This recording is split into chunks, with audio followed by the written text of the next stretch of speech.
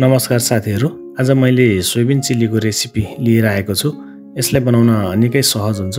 8 देखि 10 मिनेटमा हामीले यसलाई तयारी गर्न सकिन्छ। आउनुहोस् मिलेर सुरु गरौँ। सुरुमा हामीलाई सोयाबीन चाहिन्छ। मैले चाहिँ यहाँ सोयाबीन लिएको छु। सोयाबीनलाई हामीले चिसो पानीमा पनि भिजाउन सक्छौं र तातो पानीमा पनि भिजाउन सक्छौं। मैले चाहिँ चिसो पानीमा भिजाएको छु। लगभग हामीले 10-12 मिनेट यसलाई डुबाएर राख्यौं भने यो राम्रोसँग भिज्छ। हजुरहरूले देख्न सक्नुहुन्छ।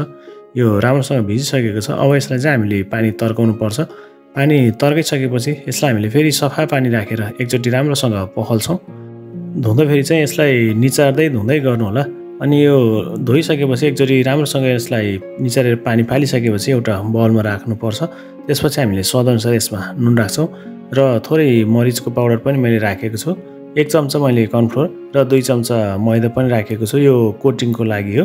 त्यसर्थ मैले यसमा हट सस पनि राखेको छु। हजुरहरुलाई हट सस बनाउन आउँदैन भने मैले माथि आइकनमा राखिदिएको छु र मैले केही ड्रप यसमा vinegar राखेँ। यो अमिलोको लागि हो। हामीले यसलाई फेरि राम्रोसँग मिक्स गर्छौं। हजुरहरुले देख्न सक्नुहुन्छ सोयाबिनमा चाहिँ एउटा कोटिङ बनिसकेको छ। अब यसलाई हामीले फ्राई गर्यौं भने चाहिँ यसको भित्र तेल पस्दैन।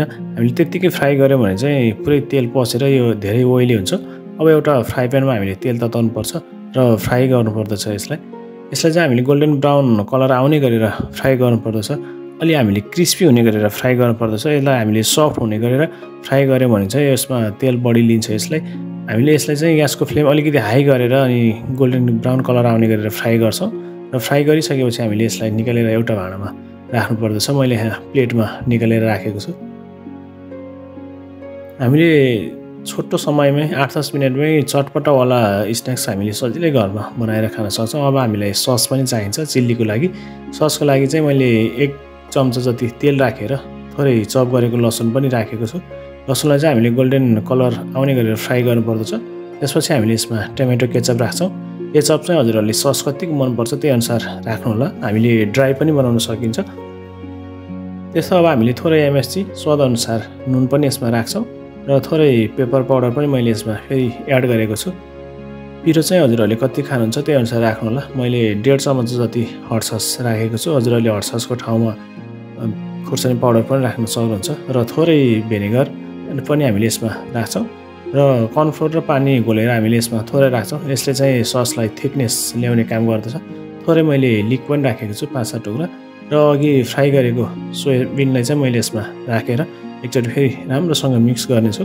यसलाई चाहिँ हामीले अलिकति हाई फ्लेममा मिक्स गर्नुपर्दछ। हजुरहरुले देख्न सक्नुहुन्छ सोया चिल्ली रेडी भइसकेको छ। आजको भिडियो हजुरहरुलाई कस्तो लाग्यो लाइक शेयर र कमेन्ट गर्न नभुल्नु होला। यदि मेरो च्यानलमा नयाँ हुनुहुन्छ भने च्यानललाई सब्स्क्राइब पनि गरिदिनु होला। आगामी दिनहरुमा पनि नयाँ भिडियो लिएर अवश्य उपस्थित हुनेछु। त्यतिन्जेलसम्मको लागि हजुरहरुसँग बिदा चाहन्छु। हस्त धन्यवाद। हजुरहरुको दिन शुभ रहोस्।